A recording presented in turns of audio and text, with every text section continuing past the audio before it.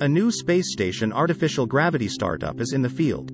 A cryptocurrency-backed company, called Vast Space, announced plans to pursue artificial gravity space stations to improve human productivity in orbit, as the company termed it.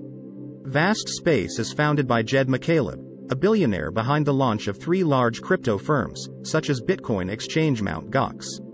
Critics have said that cryptocurrency is not a stable form of financing and that only a few people profit from the exchange of digital currencies.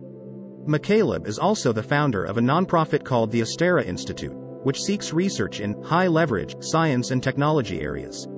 I have always believed in leveraging technology to reduce inefficiency and improve the human condition. To expand human habitation in space, we have to create technologies that perfect sustainability, McCaleb said in a company statement unveiling the project during the World Satellite Business Week and International Astronautical Congress 2022 meetings in Paris this month.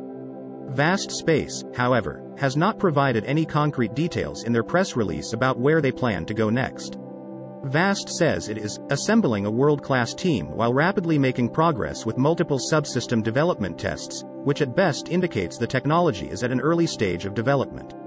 One of the advisors is Hans Koenigsmann, a former vice president at SpaceX.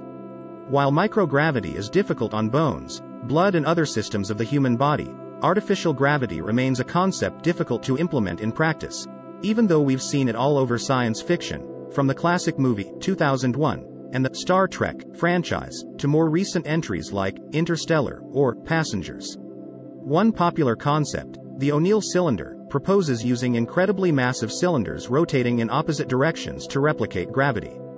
Jeff Bezos, the owner of space exploration company Blue Origin, is among those proposing using them for floating space settlements. Unfortunately, however, O'Neill cylinders must be an eye-watering 20 miles, 32.2 kilometers, long and 4 miles, 6.4 kilometers, in diameter, which is far too large for our current technology. Researchers at the University of Boulder, Colorado have suggested rotating room-scale systems instead as a possible alternative.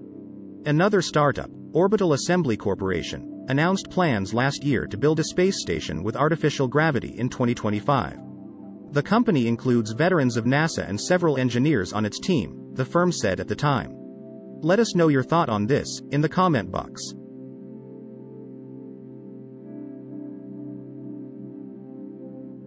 For daily video updates, subscribe to Only Facts.